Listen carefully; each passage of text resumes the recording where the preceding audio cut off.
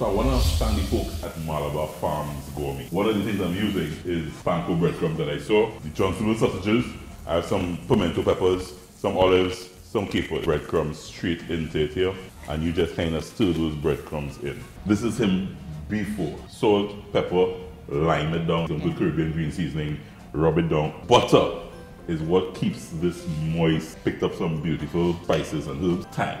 So I'm always pepper seasoning and rosemary. I'm a medium pepper kind of guy. And you just kind of bring this together like that. Push him up in here. And you just massage him. Remember that Johnsonville sausages. Literally just kind of get that in there. Get some foil, cover it down.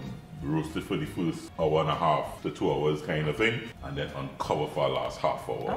Release some lovely juices. You don't throw it away, right? Amplify it a bit with some beef stew. It's really gravy granule. I'm gonna leave it on a low heat, allow it to thicken up a little.